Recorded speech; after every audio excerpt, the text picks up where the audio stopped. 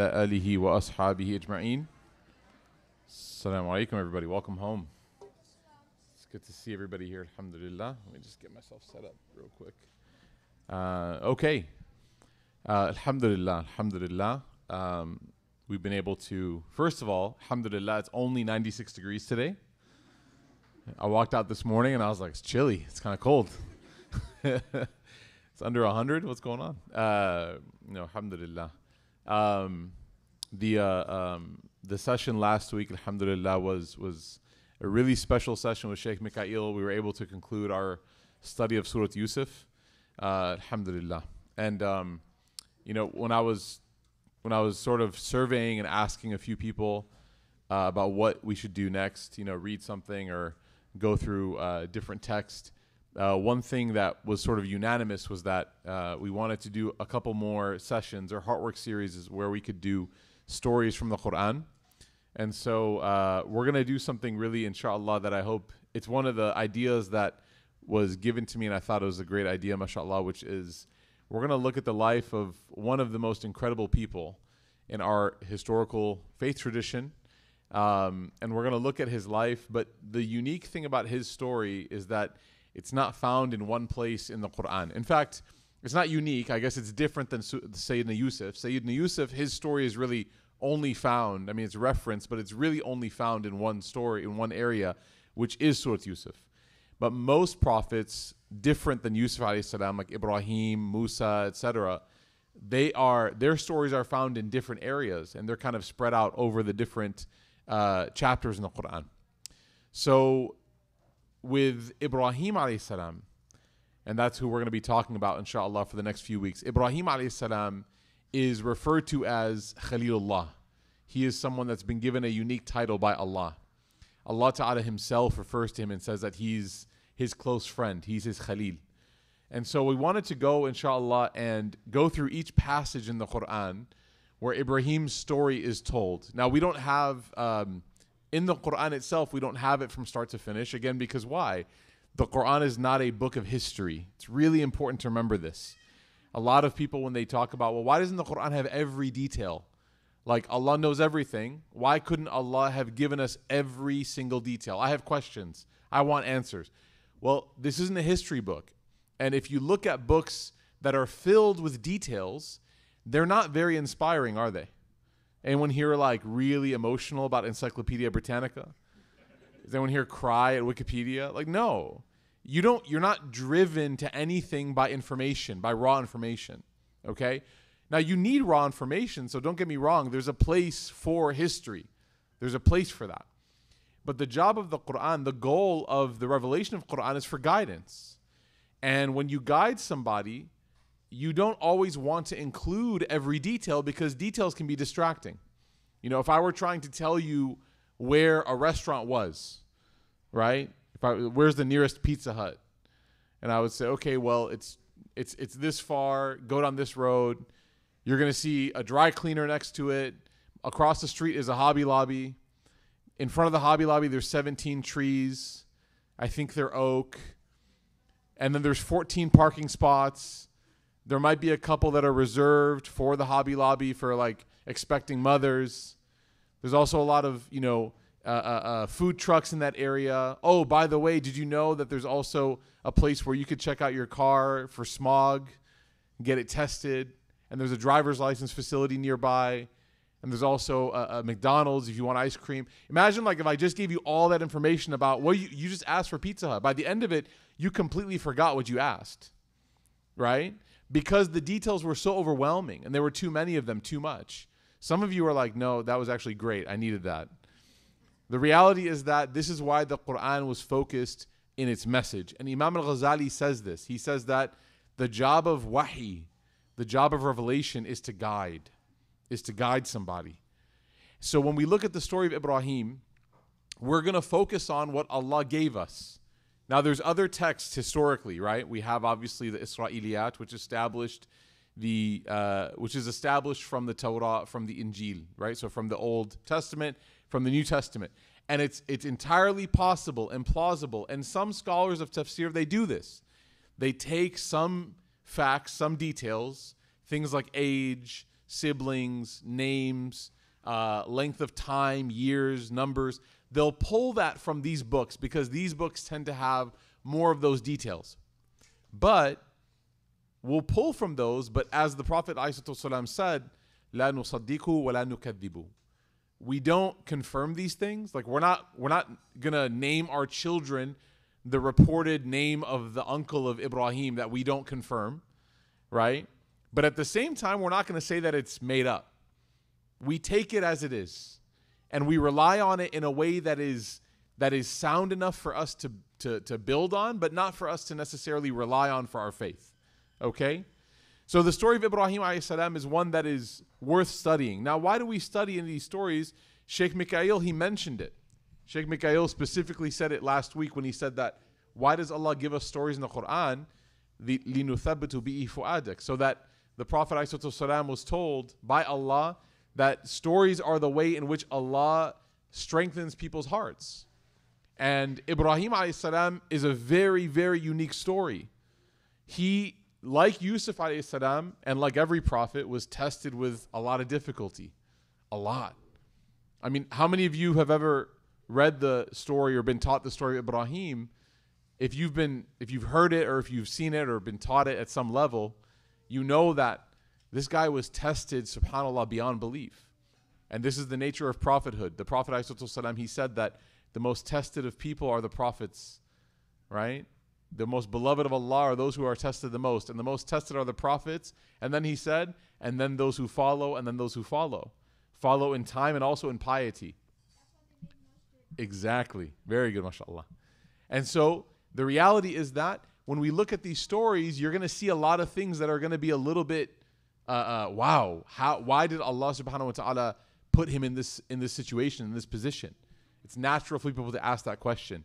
If this person was chosen by Allah, why did he put him in such difficulty? Well, we're sitting here as the beneficiaries of those difficulties, those challenges, because a lot of our lives are going to mirror some of these moments, just like it did with Prophet Yusuf alayhi salam. So let's go a little bit through what Prophet Ibrahim alayhi salam, his life and his story.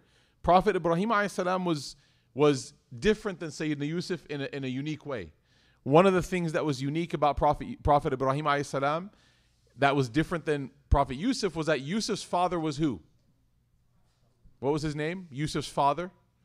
Yaqub, right? And Yaqub was what? A prophet. So Prophet Yaqub was Yusuf's father. How amazing is it? How awesome is it to know that your father is a prophet of Allah subhanahu wa ta'ala, and that when he saw the dream, when Yusuf saw the dream where his brothers and his siblings and his parents were bowing towards him, who's the first person he went to? He went to his father. So he obviously had a really close relationship with his father. Now, in the previous session, when I started talking about being close to your father, I know that there are people in the room, and I know for a fact that this is something that we struggle with, that they said, I can't relate. I have a really bad relationship with my father. Or I have a really difficult relationship with my parents. Right? And you don't have to nod. No one has to expose anything here, but that's the nature of it. So the Quran has stories that will hit for some people, and then for some aspects of those stories, it'll mean something different for others. So there were those people who had a relationship with their father like Yaqub and Yusuf, and they were like, man, beautiful. And then there were those of us who, when we heard those stories, and we struggle sometimes, we have moments of tension, some difficulty with our parents, we hear that story and it starts to like turn in our heart a little bit. We wish that we had that. And you can't do anything in that moment except like yearn. So then that's why Allah Ta'ala gave us other stories. Ibrahim was born to a father who was not only not Muslim, not a prophet, but he was somebody that was a chief in regards to the pagan tradition. So he actually was somebody that was a leader from among the mushrikun of the time.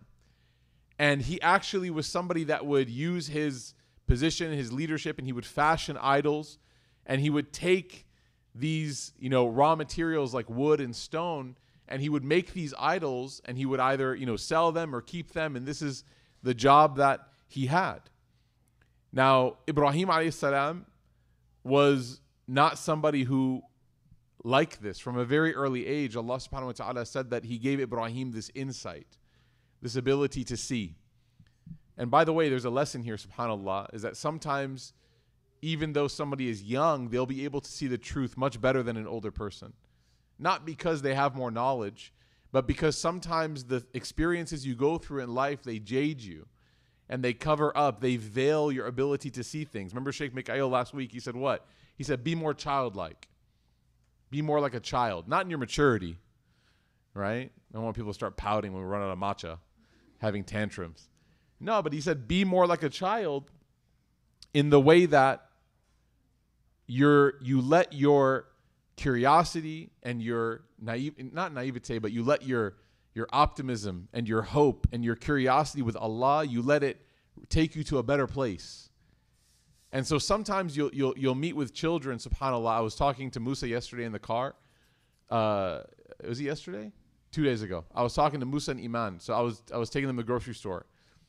And I just, try to ask these like questions that make them think, not the boring ones like, what do you guys do today? Like all of that. I say, guys, what's your favorite part about being Muslim?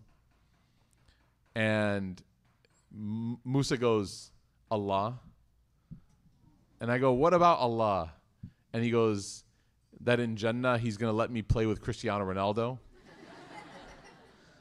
And then I asked Iman, my daughter Iman, I said, Nooni, what's your favorite part? And she said, Jannah.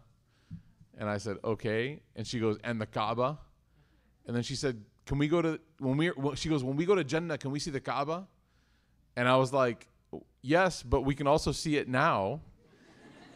And she was like, really? And I said, yeah. And then she was like shocked by that. So now I'm on the hook, and the next year I got to go to Umrah with my kids. But there was just this wonder, right? And then I was like, what about being Muslim, in this life? You guys are talking about the afterlife. What about, and they were like the masjid, right? They were like, we love going to Qalam. We love going to Roots. We love, seeing people. And this is, again, that youthful heart. I mean, when's the last time any of us did this conversation with our friends? What's your favorite part about being Muslim? You're like, when I travel, I can shorten my prayers, I think. That's the best part. We don't have that excitement, that passion that was in their voice. We lost it. So Ibrahim is he's a young boy, and he's able to see the truth much more clearly and much more distinctly than his father. And so when he engages with his father from a young child, he basically has this tension that he's noticing that his father is somebody that is doing things that don't make sense to him. Okay? Now, pause for a second, right? Like, there could very well be people that are in this room or listening online that have a very similar relationship with their own father, that they don't understand why they behave this way. It's not a matter of preference, right? Preferences are different. Okay? Like, preferences are things like, do you put peanut butter and jelly on 2 separate slices of bread? Or do you put them on the same slice and then close the sandwich? That's preference, right? Preference is like, do you want your house to be 71 degrees or 73 degrees? That's preference. There's no like moral implication there.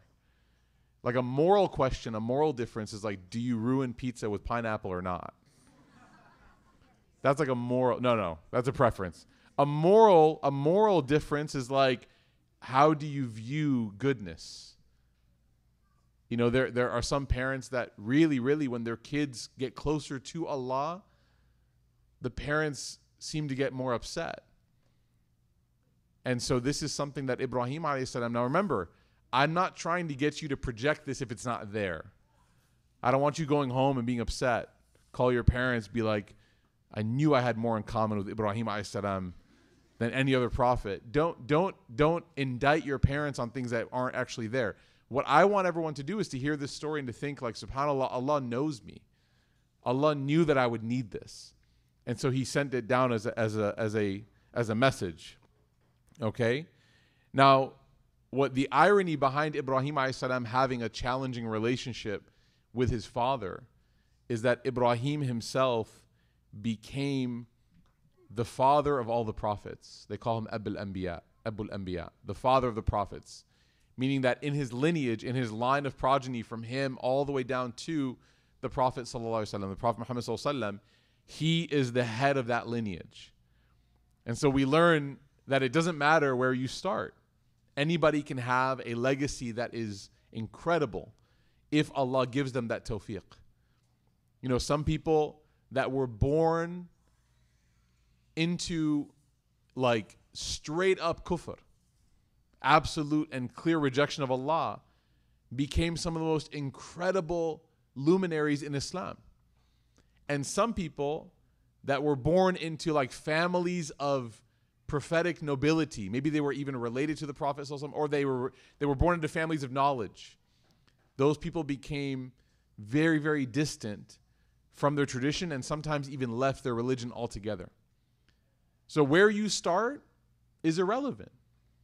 Where Allah places you in terms of your beginning is irrelevant as far as it does not dictate your level of success.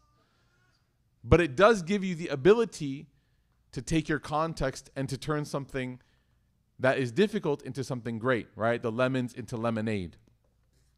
And so Ibrahim alayhi salam was in the process, or in the, in the environment of seeing the process of idol worship. And he was somebody that had trouble with this from a young age.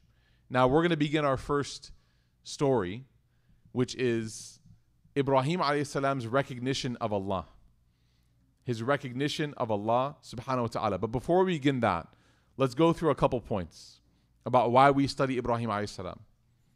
Okay? Number one is that Allah ta'ala said that he is somebody who is to be replicated. He described him as saying that he was always on the right path. Millata Ibrahim Hanifa. That he was always on the path of, Hanif means always on the path of Allah subhanahu wa ta'ala's actual belief, the religion of Allah subhanahu wa ta'ala from day one. Because Islam, as we practice it today, is not a new religion. Islam is actually simply the revival and the restoration of God's original religion. We believe that we're practicing what Allah wanted everyone to believe from day one. Now, along the way, there were some deviations, right? Along the way, whether it was politics or whether it was any sort of social pressure, people who practiced religions went away from their prophets. And they pushed away from revelation. And they decided to change some things, convenience-wise or politically. I mean, there's a lot of reasons, a lot of stories that show us that. But we believe that what we are practicing today as Muslims is simply and is absolutely, without a doubt, exactly what Allah subhanahu wa ta'ala sent down through Adam alayhi salam and through all the prophets all the way until the Prophet Muhammad sallallahu alaihi wasallam. So as Imam Siraj Wahaj said, when I was really young, I was attending a lecture, he goes, Islam is not a new religion. Islam is the oldest religion. Muslims should not feel like they are novel or new or weird. No, you're actually the one who is following exactly what Allah Ta'ala designed you to follow. And so Ibrahim is a prophet that brought people back to the original way of life, the way of worshiping Allah Subhanahu wa Ta'ala. Allah Ta'ala also chose him to be his close friend, right? Allah Ta'ala in the Quran, he says that he took Ibrahim as a close friend. And so this is something that, again, what are the traits of this person that made him have this position with Allah Subhanahu wa Ta'ala? He's obviously very, very special. Allah Ta'ala calling him his close friend. I was having a debate with somebody, by the way, a few days ago. How many of you believe that you can only have one single best friend? Anyone here believe that you can have multiple best friends? Do you guys have friends? No one raised their hands. Okay. Right? So this is a debate. Allah subhanahu wa ta'ala described Ibrahim as one of his best friends, as his close friend, alayhi salam. When you know that about somebody, you inevitably have to be asking, like, what made them that special?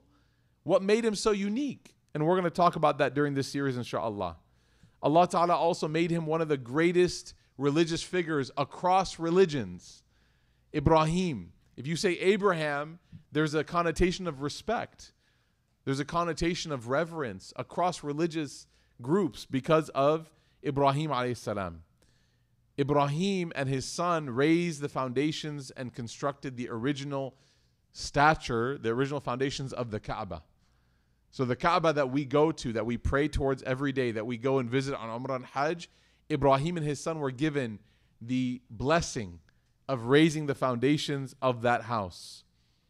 Ibrahim was ultimately, Prophet Ibrahim ﷺ was ultimately the reason, his prayer for the arrival of the Prophet Muhammad sallallahu alaihi wasallam. So there's many things that make him special and unique. But let's begin by learning his story and pulling some lessons from it. So this is Surah Al-An'am, the first section that we're going to go through. It's a chapter number 6, verses 74, and I think it goes to like 83. Maybe 84. 83, yeah. So in Surah Al-An'am, Allah subhanahu wa ta'ala memorializes and documents a very tough conversation. How many of you have had a tough conversation with your parents before? Yeah, right? I want to marry her, Baba. And she's not from our village. Okay? Tough conversations. I got married, alhamdulillah, 15 years ago. I can make jokes. Okay? Tough conversations. They're not easy. And guess what? Can I tell you something? I'm 35. My parents, alhamdulillah, they're older. The tough conversations never go away. They never go away. You're always going to have them. Okay? It's part of the tax that you got to pay on being raised and being alive today by your parents' efforts. Okay? So Allah subhanahu wa ta'ala, He gives us a dialogue between Ibrahim and his father, Azar. He says, وَإِذْ قَالَ إِبْرَاهِيمُ لِأَبِيهِ آزَرَ أَتَّخِذُ أَصْنَامًا إِلَهَةً. That he says that Ibrahim said to his father, and again, this is that inquisitive mind, but that faithfully grounded mind. He said to his dad, are you seriously taking these asnam? Asnam literally means something that you make with your own hands. So he says, Dad, are you worshiping something that you created? You created this thing. Are you going to worship that thing? Then he says, Inni araka wa qawmaka fi dhalal mubin. He says, Dad, I can't, my mind cannot square this. I can't wrap my head around this. You and your people are clearly incorrect. You can't justify this, right? Now, when you read the story and you start and you hear that Ibrahim is so forward, first of all, there's a couple things. Number one is that Ibrahim alayhi has spent a lot of time up until this point, discussing with his dad, having conversations with his father, with Azar. Okay? So he's not just coming in hot. He's, sometimes when you think about how to have a tough conversation, a good advice that I've received is that you have to make sure that you pick the right time and the right place, and you have to make sure that you lead up to it, right? You can't come in and drop the heaviest, piece of info that you have, and you're shaking and rattling this person's world, and they've had a tough day, right? You got to plan things properly. This is from the sunnah of the Prophet sallallahu alaihi wasallam. There's a right time and a right place and a right way to have tough conversations. But, okay, that's the general rule. Here's the concession. The concession is that after you've had that conversation, after you've done everything you've needed to do, you set it up properly, you did everything properly, and you have not seen any progress, and things are not changing, and things are the way they are, then, only then, are you allowed to, as a person, then have that tough conversation in a little bit more of a direct way. Okay, so we know that Ibrahim, from childhood, was somebody that talked to his father and engaged with his dad and spoke to him and said, is this real? Is this real? He even one time, there's a narration that says that Ibrahim one time saw his father make an idol that had particularly large ears. Imagine an elephant, basically. And exactly, just like he's laughing up here. Ibrahim actually asked his father, he said, why does that one have big ears?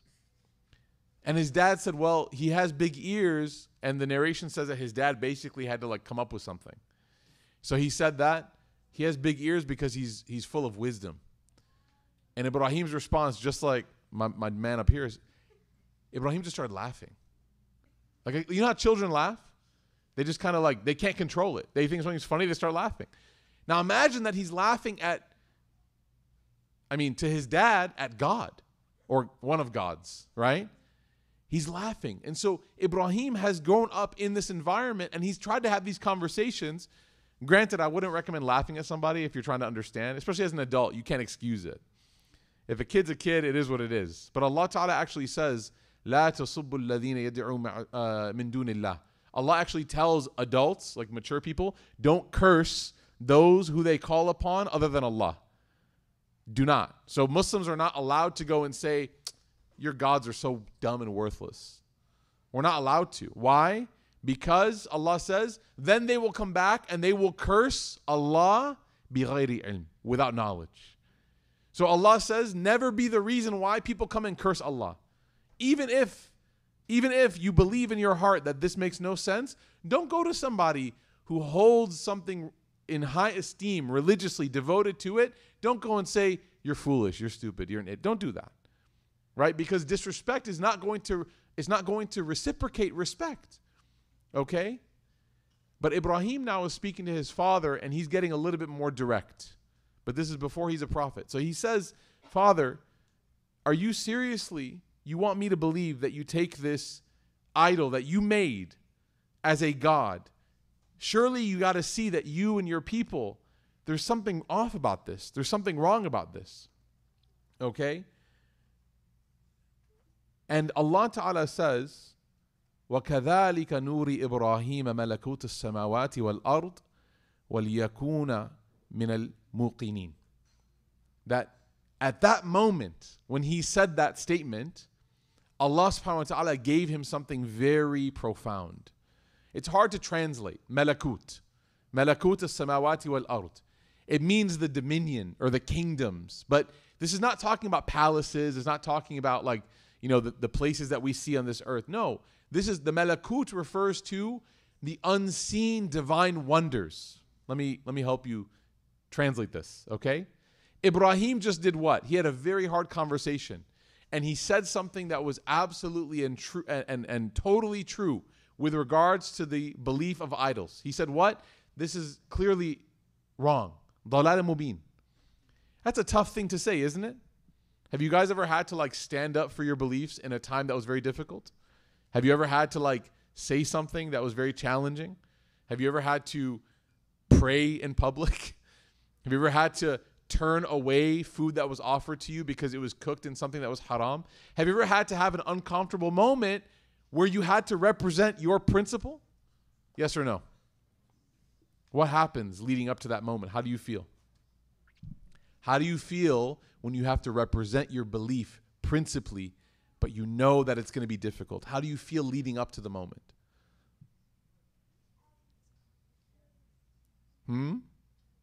Who feels nervous? Yeah, Nabil. How do you feel? Vulnerable? Okay, why? What are you thinking in that moment?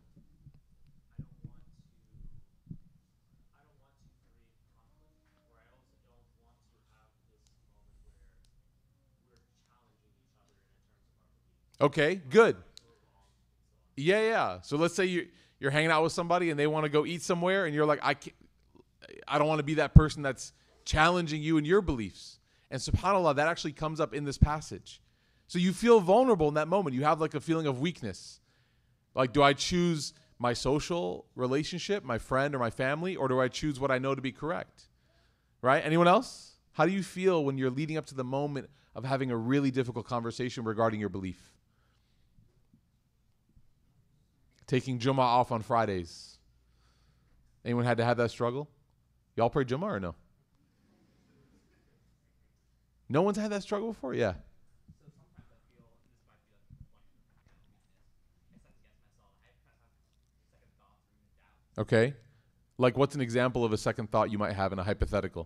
Well, a hypothetical would be if it's too hard for me to take time out of work to go to Jummah, maybe it's okay if I just pray lower in my office. Okay.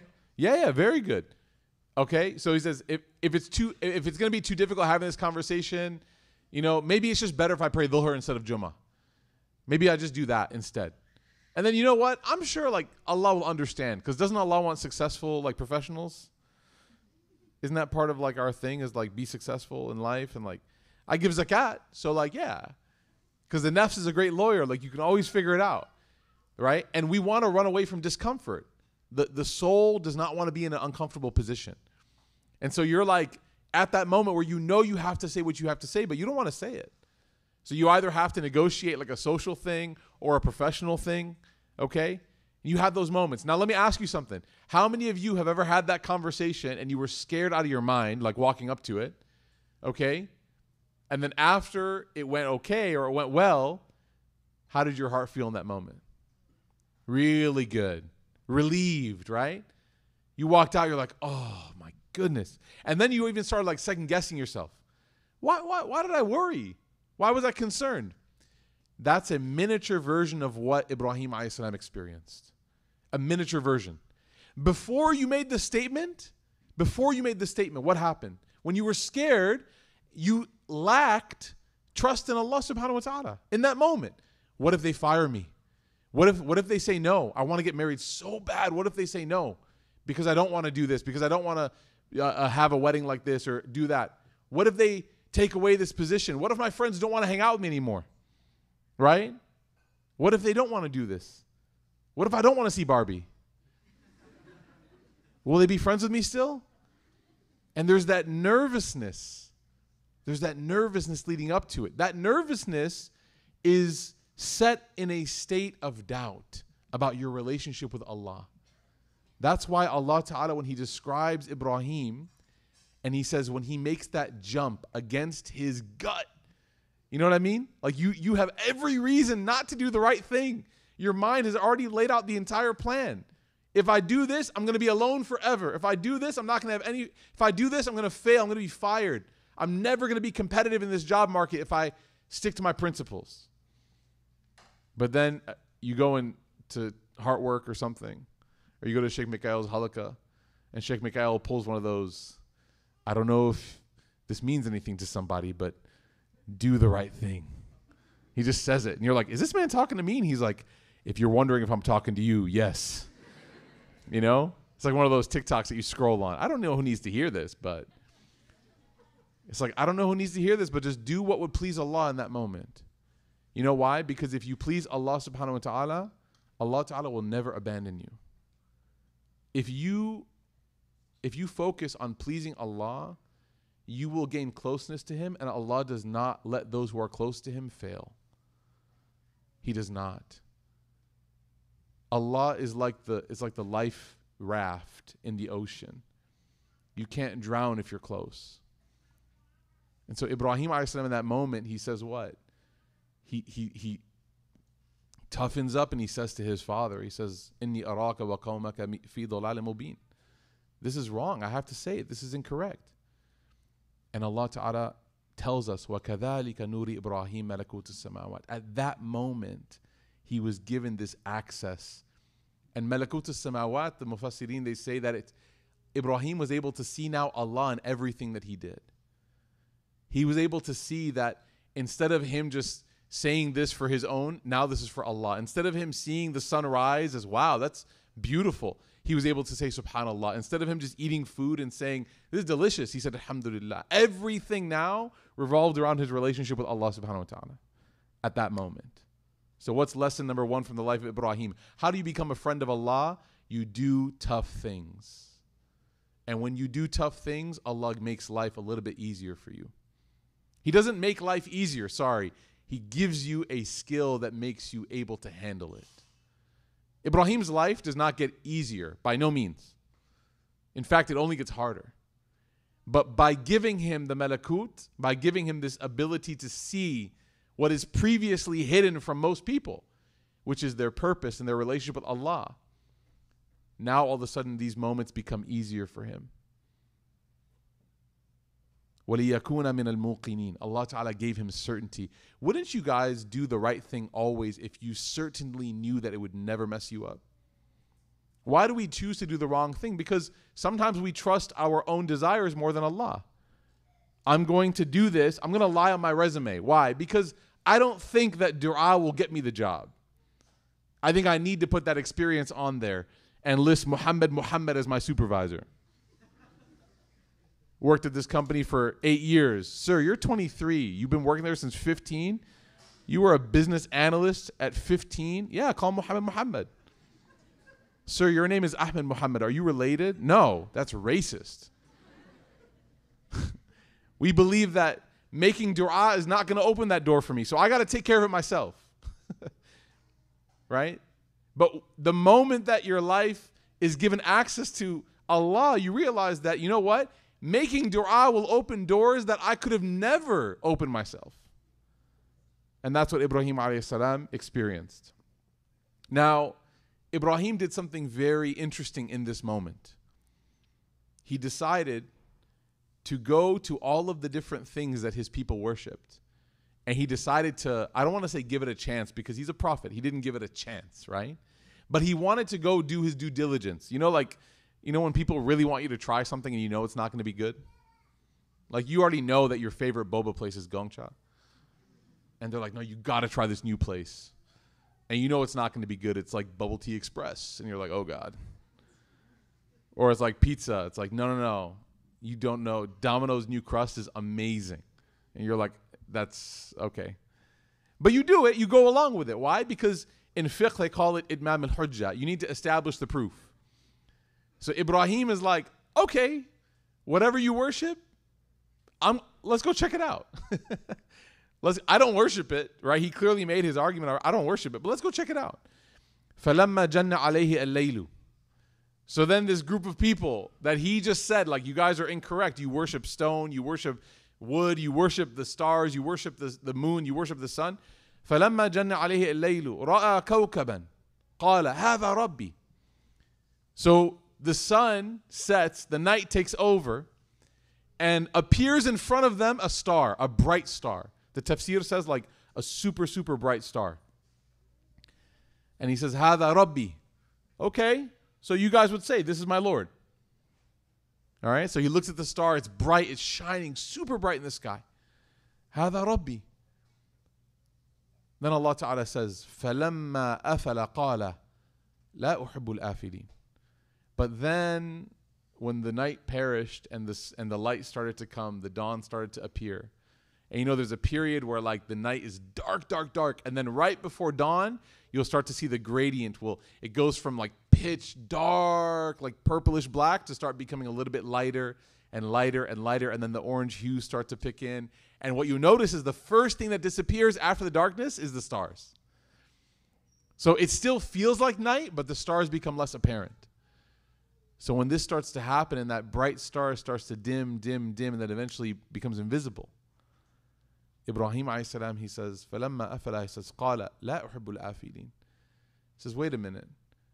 I don't love things that go away. I don't love, meaning in terms of loving a God, I don't devote myself to God lovingly to things that disappear. My God doesn't disappear. And this is very interesting. What do people use stars for? Interesting. The Arabs in particular, right? The people, Ibrahim is from Iraq. He's from Iraq. So he's with his people. And in this part of the world at this time, stars are used for navigation, especially bright stars, especially bright ones, because they're able to pin, right, their location. I know that this is going to become increasingly less relevant because we can't drive anywhere without Google Maps. Imagine that this star is Google Maps. That's what they used it for. So in order for them to figure out where they were going, where they needed to go, what direction they needed to take, they would simply look up. Now, here's the interesting thing, is that they would only be able to see where they were when? At night. Very good. They wouldn't be able to do the geo-navigation during the day because that reference point was missing. And so what would happen is every night they would check their directions. And they would recalibrate, and then they would move. And then they would recalibrate, and they would move. So if you look at like the travel path of people who traveled back in the time of using stars only, you would see there was like a mini zigzag that was happening. Because they would never go in a directly straight line because there was always some degree of what? Of deviation. Now here's the thing. Ibrahim a.s. is trying to teach them about God. And what do we know about Allah? is Allah. What do you know about Allah?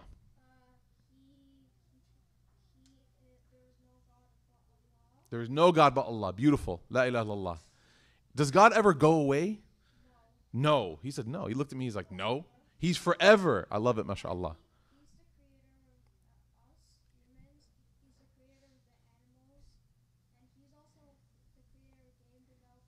He's the creator of us, animals, and game developers. He's the creator of authors of books. Absolutely beautiful. What's your name, Habib? What's your name? Abbas. I love it, mashallah. Abbas just gave everyone a lesson in Tawheed. And Ibrahim alayhi salam, see again, if you say this to somebody, Allah is the creator of everything, they'd be like, prove it, right? Ibrahim alayhi salam took a little bit of a different route. Even though he had certainty in Allah, what did he say? He said, okay, let's entertain your idea, your proposition. Let's go worship the stars. But then all of a sudden when dusk comes, you're like, wait, what are you worshiping? Your God is gone. Your God's not present. I can't see where your God, how do I know that they're there? Right? The stars disappear. So Ibrahim says, I'm not down to worship something that disappears. And he's giving his people a lesson, which is what? My Lord, Allah, is always there. Allahu la ilaha illa huwa al-hayyul qayyum. La ta'khudhuhu sinatan wa la nawm. Allah Ta'ala is the one who is alive and ever present. He is never taken by tiredness or sleep or exhaustion. Lahu ma fi samawati wa ma fi al-ard. Part of what gives us such amazing conviction in Allah is knowing that whether we are here or there, Allah is there. Whether it's now or later or before Allah was there, Allah is here and Allah will be there. Imagine this message that he's giving to his people. And with regards to the star in particular, what's the message he's giving? How can you navigate your life? Not travel. How can you navigate your heart on a God that is only present in your life for 1 or 2 hours a day? Whereas for us as Muslims, we say what? Inna salati wa nusuki wa mahyaya wa mamati lillahi rabbil alameen. My prayer and my worship and my life and my death are all for Allah. Allah is ever present in my life. Ever present in my life. You see that certainty just come out? Okay, the next one. He continues. فَلَمَّا رَأَى الْقَمَرَ. And now they see the moon. So he's taking this group of people, right? Okay. فَلَمَّا رَأَى الْقَمَرَ بَازِغًا قَالَ هَذَا رَبِّي. He sees the moon. It's just starting to rise into the sky at the beginning of the night. هَذَا رَبِّي. This is my Lord. Okay, I'm good. This is God. فَلَمَّا أَفَلَ قَالَ. As soon as it starts to disappear, he says what? لَإِن لَمْ يَهْدِنِي رَبِّي لَأَكُنَنَّ مِنَ الْقَوْمِ الضَّالِّينَ. He says that if my Lord does not guide me, then I certainly will become one of these misguided people. He's commenting on this, like, subhanAllah, these people are falling into this. Now, the moon at night gave light. Light is something that shows us everything. If something is pitch black, if you're inside, actually this happened to me a week ago.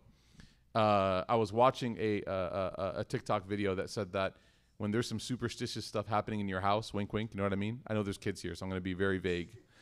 When there's other entities in your house, it messes with your power. And I watched that video and I was like, oh God. And so I just turned it off. And then I went to my kitchen sink and I started doing the dishes. And I was getting ready to like just dive into bed. You know when you're so tired, you're like kind of like that Donald Duck animation where you just dive into your bed. I was washing my dishes and I was almost done. My wife and my kids were hanging out with their grandparents. They were spending the night. So it was just me. I was going to sleep, have a good night. And I had the last pot and I'm washing it and boo, everything goes dark. And mind you, this is right after the TikTok video that I watched. So I become the loudest Quran reciter in the history of Dallas, Texas. And my house is pitch black. Like everything is super dark. I look at my phone, there's like, of course, what, 6% left. It's like 114 degrees outside because it's night in Dallas in the summer. So I text my neighbor, Jason. Allah yahdi. Allah give him guidance. He's an amazing guy, man. Jason, I told you guys about Jason, right? The baklava fiend. So I text my neighbor, Jason, And I'm like, power go out? He goes, yeah. So I come outside. He's got flashlights, whatever. And then we turn off all the flashlights because my phone is at 6% and I have no power. This is how addicted to our phones we are. I was genuinely considering manually opening my garage and starting my car outside so I could charge my phone. Mind you, I was going to go to sleep. But to be real, there's no way I was going to go to sleep in that house until the lights came back on. Just because of that one TikTok video. Okay, so I'm sitting outside, and I'll tell you something. I realized that inside my house was darker than outside. When I was inside, I couldn't see anything. It was so hard to walk. It was so hard to navigate. I think I stepped on a cat. When I got outside, I don't even have a cat. No, I'm joking.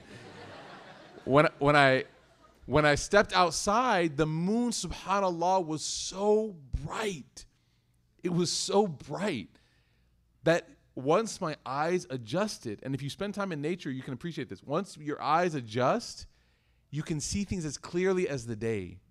Side note, this is why when the companions said that I looked at the face of the Prophet ﷺ, and I looked at the full moon, and I looked back at his face ﷺ, and I looked at the moon, I couldn't decide which was more beautiful. Like, because when you realize the magnitude of a full moon and how bright it is and how absolutely beautiful it is, and then you look at the face of the most beautiful creation, most beautiful human being, Muhammad sallallahu alaihi wasallam, that companion's like, I couldn't tell what was brighter, what was more stunning. And obviously by that he meant the Prophet sallallahu alaihi wasallam was more beautiful. So I went out and I saw this moon, and it as I was reading this verse, I was thinking to myself, man, the moon is such a function for people. It gives them light.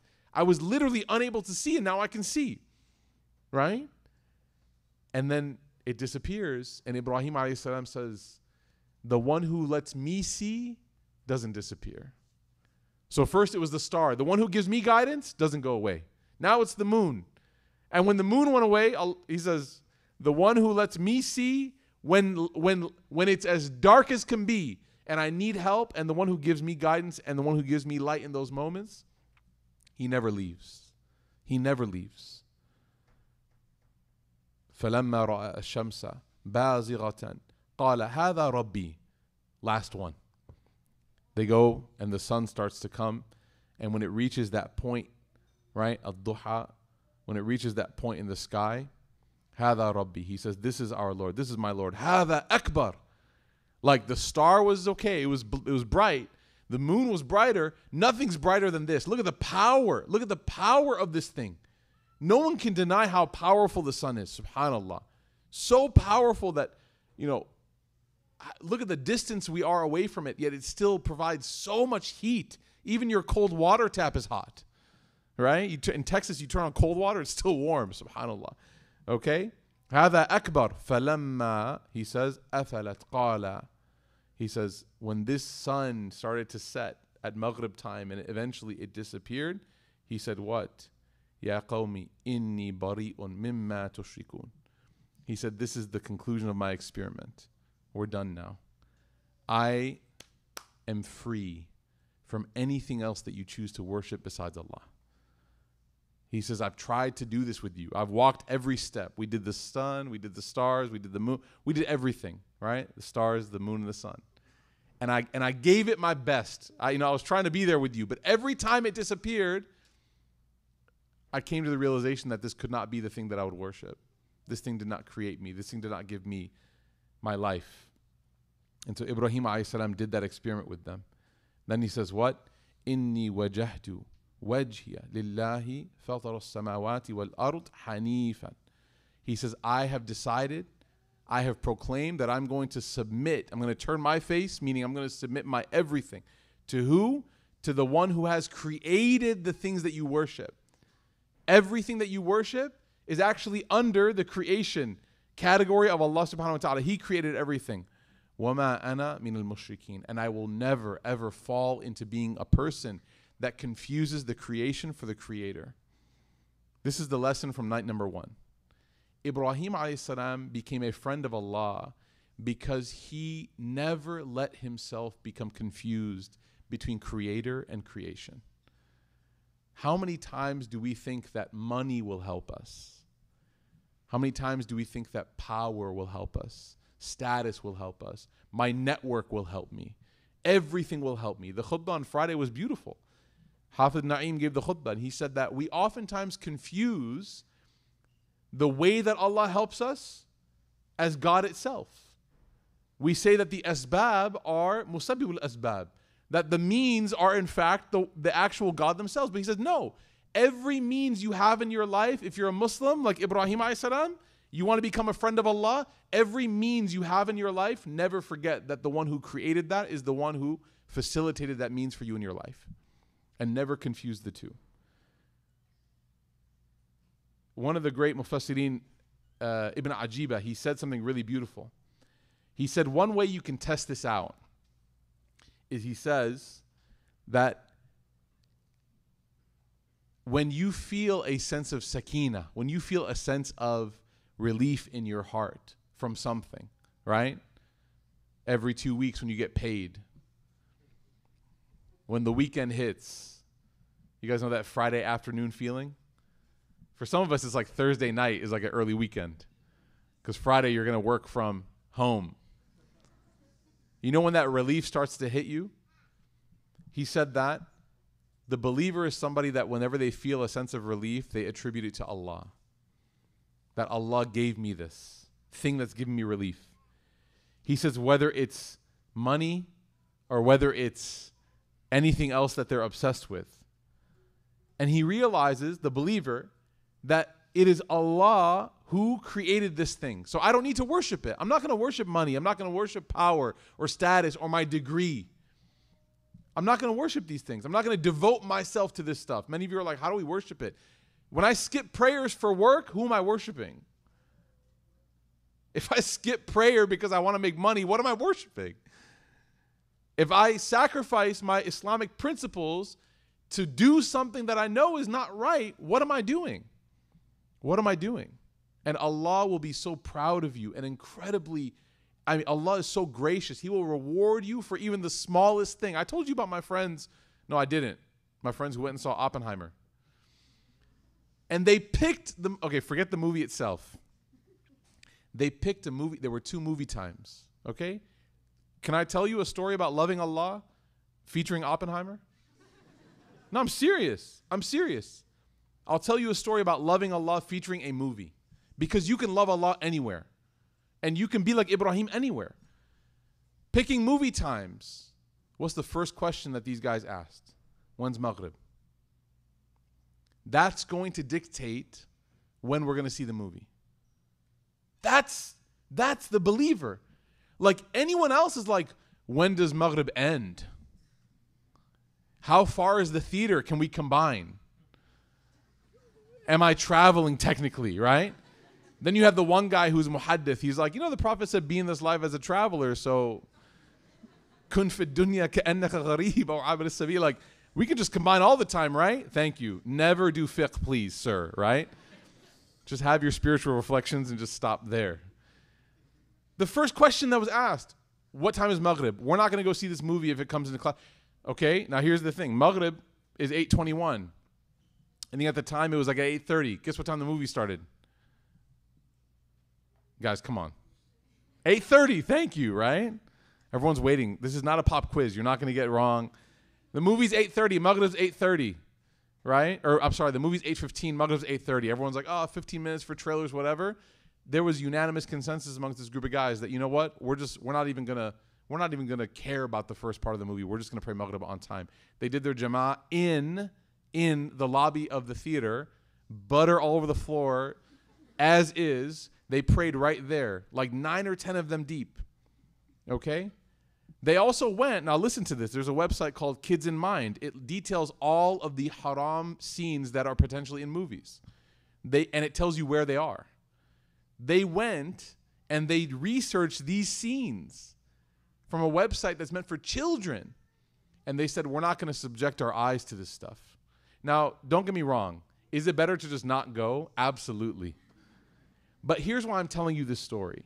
Because there are people that love Allah even in their weakness. Does that make sense?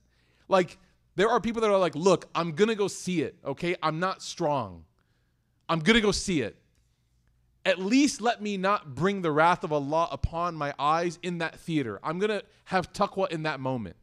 And one of the guys told me that they looked away from the haram scenes, so much so that a non-Muslim person sitting next to them was like, you guys can look now. That's what it's like to love Allah in your weakness. To love Allah at every moment. They didn't walk into a dark theater and say, okay, Allah can't see me here. Remember the story of the children, right? When you were a kid, your parents always told you that story about the kid. Here's a piece of candy. Go eat it where Allah can't see you. Subhanallah. Ibrahim a.s. teaches us that Allah will be with you wherever you are. So don't forget Him wherever you are. Allah sees you exactly, Abbas. Abbas knows it, mashallah. Let me share with you one line of poetry and then we break, inshallah, for Maghrib. Oh, and then he says, and then the Mufassir said that if a person is not able to decide who they love more, if a person's not able to decide who they love more, Allah or their dunya beloved, their created beloved, he says they'll never feel sakina. They won't be given sukoon, subhanallah. Allah protect us, man. And he says, كَانَ حِجَابًا بَيْنَهُ وَبَيْنَ شُهُودْ أَسْرَارِ التَّوْحِيدِ. And their love for that thing will always serve as a barrier. It will always be an obstacle, an obstruction between them and their true realization of who Allah is. The poet said, Ibn Ata'illah, he says, مَا أَحْبَبْتَ شَيْئًا إِلَّا وَكُنْتَ عَبْدًا لَهُ. It's not possible that you love something except that you become a slave to it. If you love something, you become a slave. People stay up late for all kinds of things because you have servitude. وَهُوَ Allah لَا يُحِبُّ أَن تَكُونَ لِغَيْرِهِ عَبْدًا. And Allah does not like that you subject yourself to servitude in a lowly way to anything beyond Him. Because servitude to Allah raises you, servitude to everything else lowers you. We ask Allah Ta'ala to protect us. We ask Allah Ta'ala to give us the lesson of His beloved friend Ibrahim a.s.